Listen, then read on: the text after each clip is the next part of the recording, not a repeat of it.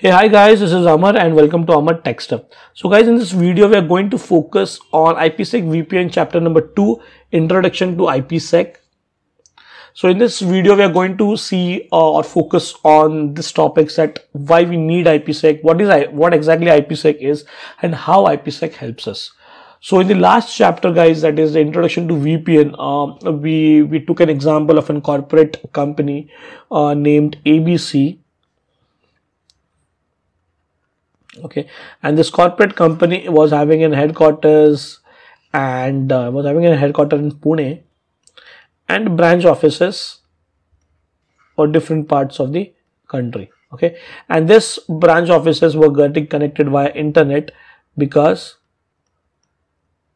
we're not using lease lines, because lease lines is an expensive solution as compared to the internet connectivity. The charges what the service provider charge for internet is much more less what they charge for the lease lines. So this company is going for this internet connectivity and it has took some connectivity from the internet for each and every branches and the headquarter about various locations. So we saw the problem in this is that the problem was like this internet is basically the public network, which is an untrusted network, whereas the data is going to get transferred from headquarters to the branch office is the private network. The private data. This private data, when it is getting transferred over the public network, once the private data is getting transferred over the public network, there are chances that it may get leaked or may get hacked, because public network is a shared network, an untrusted network. Many people are connected on internet and somebody can hack or leak that data. And in case that data gets leaked or hacked, this private data of a company gets leaked or hacked, this data may be misused, and this company may have to go through the financial crisis, maybe a reputation problem for this company, which is not a good thing for any company. So we talked about the solution on this is VPN. VPN actually makes it possible to transfer this data securely, private data securely over this public network. And how does it we will see in this chapter that what exactly IPSEC VPN have. So this is why we need IPSEC. The other reason is why we need IPSEC is because if you're transferring IP packets from source to destination, this TCP IP protocol suite do not have any security built-in parameters. So this is another reason why we have to use IPSEC. Now we'll try to understand guys what exactly IPSEC is. IPSEC, Internet Protocol Security. I won't say that this IPSEC is a protocol. No, IPSEC is not a protocol. I will say that IPSEC is a protocol suite. It's a protocol suite. It's a set of number of protocols, not one protocol, but it's a set of number of protocols. It's like an you can say a framework where a lot of protocols, number 2 protocol, 3, 4, lot of protocols we are using. And IPSEC uses this protocol to provide network security, to provide the security for the data when it's get transferred from source to a destination. So this is what IPSEC is. IPSEC is a protocol suite which is a set of network security protocols. This is the point which I have mentioned over here. Again, IPSEC is a layer 3 VPN. I say this IPSEC is a layer 3 VPN because IPSEC work on layer 3, that is network layer. So we say IPSEC is a layer 3 VPN. IPSEC was developed by IETF, that is Internet Engineering Task Force, and since it was developed by IETF, we can use this IPSEC on multi-vendor device. That is, we can use this. We can use IPSEC on Cisco devices, Cisco routers, Cisco firewalls, on Checkpoint products, on Juniper products as well, and many other vendors products. We can use IPSEC. How IPSEC helps? Now the question comes that how does IPSEC provides the security of the data when it gets transferred over public network or any network, when it gets transferred from source to destination, what does exactly IPsec do with that data? What IPsec does with that data is it provides the data with something known as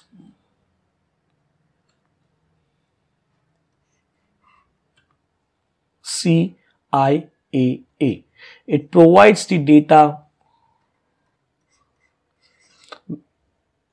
when it gets transferred from source to destination. It provides the data with CIAA, that is confidentiality, integrity, authentication, and anti-replay. Now let's try to understand what confidentiality means. For example, like here are the two nodes A and B, which we wants to communicate, and this is the internet, that is the public network, I'll say. Okay, connected over this public network, and on this public network, guys, there is an MIM or an hacker. MIM is man in middle attacker. And now this man in middle attacker, what this man in middle attacker is doing it, the data which is getting transferred from A to B, in case this man in middle attacker, what it is going is, it is reading this data. He is seeing this data, what exactly the data is going. Okay. So if once he sees the data, the privacy, the confidentiality of the data is not maintained. Fine. So how IPsec helps here is that it maintains the data's privacy. It keeps the data confidential. The data which is sent by A to B, only B can read that data. And how it does it? It does it by using something known as encryption algorithms. So IPsec uses encryption algorithm to maintain the confidentiality of the data which is traveling from source to destination. Again, integrity. So when we say about integrity means that no modification. Means when the data is getting transferred from A to B,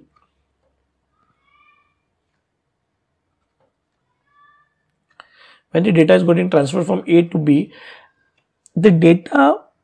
IPsec actually ensures that the data goes unmodified. Unmodified means this man in middle attacker which is sitting in between will not be able to do any modifications in that data. That is, it won't be able to tamper that data. It won't be able to add anything or remove anything or modify something. It won't be able to do any changes to this data. Now, how IPsec does this, or how IPsec achieve this integrity of that data, is by using something known as hashing algorithm. So IPsec uses hashing algorithm to maintain the integrity of the data which is getting transferred from source to destination. So integrity means to maintain the data as it is. Means when the data is going to get transferred from A to B, when the B is going to receive that data should be unmodified. It should be exactly the same thing what A has sent to it. It means it have to maintain its integrity of that data, need to be maintained, and IPsec provide this integrity by using some hashing algorithm. Guys, encryption algorithms, hashing algorithms, what exactly it is, how exactly it works, I'll try to explain you all these things in the coming videos one by one. Okay, so till now we have studied two things: confidentiality and integrity. Confidentiality of the data is maintained by IPsec by using some encryption algorithms, and the integrity of the data is maintained by IPsec by using some hashing algorithms. Again, authentication. Authentication is the simple thing. Authentication, that is sender and receiver identify each other. That A should identify that B is the correct pair and B should identify that A is a correct pair. So whenever A is sending some data to B, it should first authenticate that yes, B is the correct receiver to whom he is sending the data. In the same way, B should also authenticate, should also verify that A is the correct pair. Right? And this is achieved. IPsec uses something known as this pre-shared key and digital signatures to achieve this authentication. Pre-shared key, guys, this is nothing but some passwords, that A uses some password, B uses some password, and once the password is matched, then only the data is going to be, then only they get, the peers get verified, they identified and verified, and then only the data is sent. So this is something known as authentication. Anti-replay. Anti-replay, guys, I'll explain you. I'll just draw this diagram again. This is A. This is my public network. This is B. And here is the man-in-middle attacker. Now, if data is sending some IP packets to B, and B is receiving those IP packets. Now, what does this man-in-middle attacker do is, it will catch this IP packets and it will duplicate this IP packets and send it again. Send it to B. So what B is going to receive is, B is going to receive duplicate IP packets. Okay, so this, by using this anti-replay features, IPSEC uses this anti-replay feature by which IPSEC gives sequence number to this IP packets. So in case MIM, the attacker, duplicate these packets, B will come to know that these packets are duplicate. Since there's a sequence number, the sequence number will get repeat, and then the B will have to ignore that duplicate IP packets. So this is something known as anti-replay, and anti-replay and IPSEC actually achieve this thing by giving the sequence numbers. So anti-replay is nothing but keeping each packet unique, no duplicate packets. So guys, this is how IPSEC helps. IPSEC provides CIAA to keep the data, to transfer the data securely from source to destination. So guys, in this video, I'll stop here. I'll come up in the next video with, we'll go into detailed sort of discussion on the terminologies, what exactly encryption is, what exactly hashing is, how encryption provides confidentiality of the data, how hashing algorithms, what are the hashing algorithms, so different types of hashing algorithms, their strength, what are their strengths, and then that kind of stuff, how does it maintains the integrity. We'll study in the coming chapters, in the terminology chapters. Then we'll study authentication, what are the types of authentication, what IPSEC uses.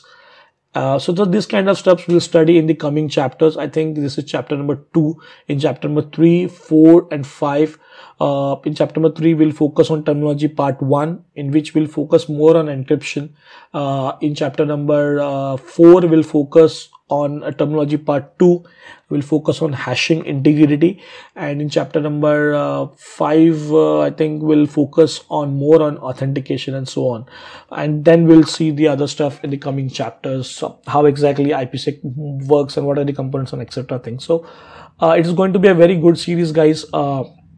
Do watch the next videos. It is going to be very interesting because IPSEC is a very interesting topic.